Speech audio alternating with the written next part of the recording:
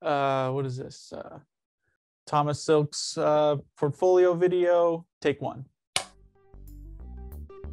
Hey, how are you?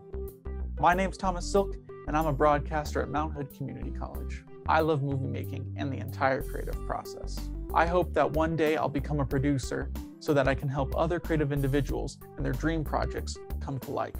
For the past 2 years, I have collaborated and created with my fellow integrated media students and a few industry professionals to produce content in a wide variety of creative disciplines. Take this PSA assignment I worked on alongside a frequent collaborator of mine, Scotty Copalman. He, a graphic designer, and I, a broadcaster, worked as both the copywriter and the art director halves of a creative team.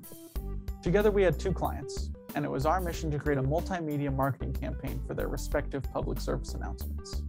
We spent dozens of hours crafting each of our pitches for our client, making sure that everything from the target audience, the hurdles we'd have to jump through, and the execution was on brand, concise, and powerful. I've learned many new skills in the past 2 years. I've become comfortable with most Adobe products. Just check out this kinetic typography project that I worked on. I also know the ins and outs of anything Google related, as well as how to keep files and folders neat and orderly. There's nothing worse than being handed a drive and not knowing where anything is. Am I right?